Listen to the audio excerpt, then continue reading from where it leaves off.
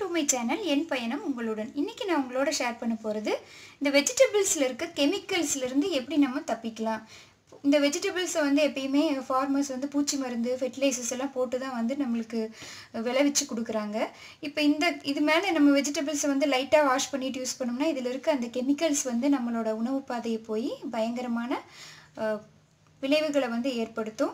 அதனால தான் இப்போ நிறையா கேன்சர், அல்சர் இந்த மாதிரி பிரச்சனைகள்லாம் வருது. ஸோ இந்த மாதிரி ஃபெர்டிலைசர்ஸ் அண்ட் கெமிக்கல்ஸோட எஃபெக்ட்லேருந்து எப்படி நம்ம தப்பிக்கலாம் அப்படின்னு பார்த்தா, வீக்லி நம்ம வெஜிடபிள்ஸ் வாங்குவோம். அதை வந்து நம்ம நல்லா க்ளீன் பண்ணி எடுத்து வச்சிடணும். நம்ம க்ளீன் பண்ணுறதுக்கு 2 டிப்ஸ் வந்து இருக்குது. ஒன்று வந்து புளியை வந்து நல்லா ஊற வச்சு அது கூடவே கொஞ்சம் கல்லுப்பு எடுத்துக்கலாம். இந்த கல்லுப்பு போட்டு ஊற வச்சு இந்த புளி தண்ணியை எடுத்து நம்ம வெஜிடபிள்ஸை வந்து வாஷ் பண்ணலாம். அடுத்த டெக்னிக் வந்து வினிகர். இதுவும் ஒரு டாக்டர் சொன்ன டெக்னிக் தான். இந்த புளி தண்ணி யூஸ் பண்ணுறது வந்து ஒரு அக்ரிகல்ச்சரல் ப்ரொஃபஸர் சொன்ன டெக்னிக் இது. இந்த வினிகர் யூஸ் பண்ணி வெஜிடபிள்ஸை வாஷ் பண்ணி வச்சாலும் நம்ம அந்த ஃபெர்டிலைசர்ஸ் அண்ட் கெமிக்கல்ஸோட எஃபெக்டை வந்து குறைக்கலாம். ஸோ ஃபஸ்ட்டு இதுக்கு நம்ம ஒரு பாத்திரத்தில் வந்து தண்ணி எடுத்து வச்சுக்கலாம். ஸோ இப்போ புளி நல்லா ஊற வச்ச புளியை வந்து நான் கரைச்சி அந்த தண்ணியில் வந்து சேர்த்திடுறேன். ஸோ இந்த புளி தண்ணி இருக்க இந்த வாட்டரில் நம்ம வெஜிடபிள்ஸை வந்து ஒரு 10லேருந்து ஒரு 15 மினிட்ஸ் வந்து ஊற வச்சுக்கலாம். வெஜிடபிள்ஸ் எல்லாம் போட்டு ஊற வச்சுக்கலாம். முக்கியமாக இந்த மண்ணுக்கு அடியில் விளையிற காய்கறிகள், அதாவது கேரட், இஞ்சி, இது எல்லாத்தையும் வந்து நம்ம கண்டிப்பாக நல்லா கழுவி தான் சாப்பிடணும். ஏன்னா அதில் தான் வந்து அதிகமான கெமிக்கல்ஸ் இருக்குது. சர்ஃபேஸில் விளையிற வெஜிடபிள்ஸை விட இந்த வெஜிடபிள்ஸில் தான் அதிகமான எஃபெக்ட் வந்து இருக்கும். அதனால் இதே வந்து நல்லா கழுவிக்கலாம். ஸோ இந்த மாதிரி அப்படியே அதை மூழ்கிற அளவுக்கு போட்டு விட்டுருவோம். எவ்வளோ வெஜிடபிள்ஸ் முடியுமோ அந்த அளவுக்கு அதை வந்து போட்டு விட்டுடலாம். செகண்ட் டெக்னிக் வந்து வினிகர். நம்ம வந்து எவ்வளோ தண்ணி எடுக்கிறோமோ அந்த தண்ணியில் ஒரு 0.25%, அதாவது 1/4% வந்து வினிகர் சேர்த்திக்கலாம். இப்போ இதில் வந்து ஒரு 10 glasses ஆஃப் வாட்டர் இருக்குது அப்படின்னு பார்த்தீங்கன்னா, நான் வந்து அதில் ஒரு 1 இல்லைன்னா ஒரு 1/2 glass ஆஃப் வினிகரை வந்து ஆட் பண்ணியிருக்கேன். இந்த வினிகர் வாட்டரில் நம்ம மீதி இருக்க வெஜிடபிள்ஸையும் சேர்த்திக்கலாம். இந்த 2 டெக்னிக்கில் எது உங்களுக்கு கன்வீனியண்ட்டாக இருக்கோ அந்த மெத்தடில் வந்து நீங்கள் வெஜிடபிள்ஸை வந்து வாஷ் பண்ணிக்கலாம். நிறைய பேர் வந்து மஞ்சத்தூள் வச்சு கழுவுவாங்க. அதில் வந்து மஞ்சத்தூள் வந்து ஆன்டிசெப்டிக், கிருமிநாசினி தான். இந்த கெமிக்கல்ஸ் எடுக்கிற எஃபெக்ட் வந்து அதுக்கு அந்த அளவுக்கு இல்லை. ஸோ இந்த மாதிரி வினிகர் வாட்டரில் வந்து போட்டு நல்லா ஊற வச்சிடலாம் ஒரு 10 நிமிஷம். இதில் நமக்கு 2 பெனிஃபிட் இருக்குங்க. ஒன்று, அதில் இருக்க கெமிக்கல்ஸ் எல்லாமே நம்மளுக்கு போயிடும். இன்னொன்று, வினிகர் வாட்டர்லேயும் புளி வாட்டர்லேயும் நம்ம சோக் பண்ணி வைக்கிறதுனால வெஜிடபிள்ஸ் வந்து கொஞ்சம் வாடி இருந்தாலும் அது வந்து ஃப்ரெஷ் ஆகிடும். ஸோ இப்படியே ஒரு 10லேருந்து 15 நிமிஷம் விட்டுடலாம். ஸோ இந்த மாதிரி ஒரு 15 மினிட்ஸ் வந்து அது தண்ணியில் வந்து ஊறியாச்சு. ஊறினதும் அதை அப்படியே எடுத்து நம்ம வேறு ஒரு பாத்திரத்தில் மாற்றிக்கலாம். உங்களுக்கு வந்து ஃபஸ்ட்டு இது கொஞ்சம் கஷ்டமாக இருக்கும். ஆனால் நீங்கள் வாரத்தில் ஒரு நாள் இந்த வேலையை பண்ணிட்டா உங்களுக்கு அந்த கெமிக்கலோட எஃபெக்ட்லேருந்து நீங்கள் தப்பிச்சிடலாம். இன்னொன்று, பெரிய டைம் சேவிங் மெஷரும் கூட இது. டெய்லியும் எடுத்து நீங்கள் அலம்பிட்டு இருக்க வேண்டியதில்லை. ஸோ எவ்வளவோ நம்ம வந்து ப்ரிகாஷனாக இருக்கும்.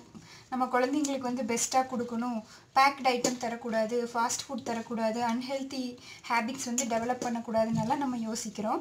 அதுக்கு இந்த மாதிரி ஒரு சின்ன ஹெல்த் பெனிஃபிட் தான் நம்மளுக்கு வந்து ஃப்யூச்சர் டேஞ்சர்லேருந்து நம்மளை காப்பாற்றுற ஒரு விதமான ஒரு டெக்னிக் தான். இந்த டெக்னிக் நம்ம ஃபாலோ பண்ணும்போது நிறையா பிரச்சனைகளில் வந்து நம்ம ஃப்யூச்சர் ஜெனரேஷனில் தப்பிவிக்கலாம். பாருங்கள், இந்த மாதிரி மண்ணெல்லாம் தங்கிடுது. நம்ம கழுவும் போதே ஃப்ரிட்ஜும் வந்து நீட்டாக இருக்கும் இந்த வேலை நம்ம பண்ணுறதுனால.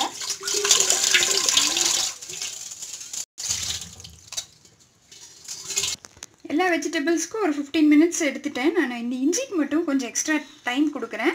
ஏன்னா இந்த இடுக்கில் எல்லாம் ஒட்டிகிட்டு இருக்க மண், அந்த தூசியெல்லாம் வந்து நல்லா தண்ணியிலையும் போயிடும். அதனால் இது மட்டும் எக்ஸ்ட்ரா டைம் விட்டுட்டு அடுத்த ப்ராசஸை நான் ப்ரொசீட் பண்ணுறேன். அடுத்தது, இந்த மாதிரி கீழே ஒரு பாத்திரத்தை வச்சுட்டு நம்ம அடுப்புன்னு சொல்லிட்டேன். இந்த பைப்பை வந்து ஸ்லோவாக வச்சு ஒன்றொன்றையும் ரன்னிங் வாட்டரில் கழுவணும். ரன்னிங் வாட்டரில் கழுவுறது ஒரு வெரி குட் எஃபெக்ட்டுங்க. நம்ம ரன்னிங் வாட்டரில் கழுவும் போது எப்பயுமே அந்த டஸ்ட் பார்ட்டிகல்ஸு, கெமிக்கல்ஸ் எல்லாமே அடிச்சுட்டு போயிடும். ஸோ அந்த ப்ராசஸையும் நம்ம வந்து கண்டிப்பாக பண்ணியே ஆகணும். அப்போ தான் நம்ம கம்ப்ளீட்டாக இந்த கெமிக்கல்ஸ்க்கெல்லாம் முற்றுப்புள்ளி வைக்க முடியும். ஸோ எல்லா வெஜிடபிள்ஸையும் கழுவி ஒரு நல்ல ஒரு கிளாத் வந்து ஸ்ப்ரெட் பண்ணி வச்சுருக்கேன், ஒயிட் கிளாத்து. பழைய வேஷ்டி துணி தான் இது. இதில் வந்து அப்படியே வச்சுப்போம். வச்சு நல்லா அந்த தண்ணியெல்லாம் ட்ரை ஆகிடட்டும். பச்சை மிளகாயும் நல்லா கழுவியாச்சு. இதை வந்து நல்லா வச்சு இந்த காம்பெல்லாம் எடுத்துடலாம். கழுவிட்டு அதுக்கப்புறம் தான் காம்பு எடுத்து அதையும் ஆற வச்சிடலாம் நல்லா காற்றுல. அடுத்தது கருவேப்பிலையும் அந்த வினிகர் வாட்டர் கொஞ்சம் எடுத்து நான் தனியாக வச்சுருக்கேன். இப்போ இதையெல்லாம் வடித்து நல்லா அந்த தண்ணி வடிகிற மாதிரி ஒரு பாத்திரத்தில் வந்து போட்டுக்கலாம். முக்கியமாக இதை தான் நம்ம ரன்னிங் வாட்டரில் கழுவணும். ஸோ கழுவி இதையும் அப்படியே நல்லா தண்ணி வடிகிற மாதிரி அந்த துணியில் பரப்பி விட்டுருவோம். இந்த காய்கறிகளை எல்லாம் நல்லா ஃபேன் கடியில் வச்சோம்னா சீக்கிரமாக அது வந்து காஞ்சிடும்.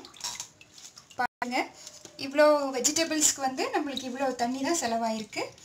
நம்ம டெய்லி பேசிஸில் இது பண்ணோம்னா தண்ணியும் நம்மளுக்கு வேஸ்ட் ஆகும், டைமும் செலவாகும். ஸோ இந்த டிப் வந்து நீங்கள் ஃபாலோ பண்ணுங்கள். ஸோ இந்த மாதிரி கழுவுன வெஜிடபிள்ஸை வந்து நல்லா இந்த காட்டன் மாதிரி துணியில் போட்டு பரட்டி வச்சுக்கலாம். பரட்டி வச்சுட்டா அது வந்து தண்ணியெல்லாம் வடிஞ்சிடும். நீங்கள் வந்து ஃபேன் கடியில் வச்சிங்கன்னா இன்னுமே இந்த ப்ராசஸ் வந்து உங்களுக்கு ஈஸியாகிடும். இது நல்லா காயிட்டு ஒரு 10லேருந்து 15 நிமிஷம். வாரத்தில் ஒரு தடவை இந்த வேலை பண்ணுறதுனால நம்மளுக்கு நிறைய டைம் வந்து சேவ் ஆகும். ஸோ காஞ்சதும் எல்லாம் எடுத்து தொடச்சி நம்ம ஸ்டோர் பண்ணுற மெத்தடில் ஸ்டோர் பண்ணலாம்.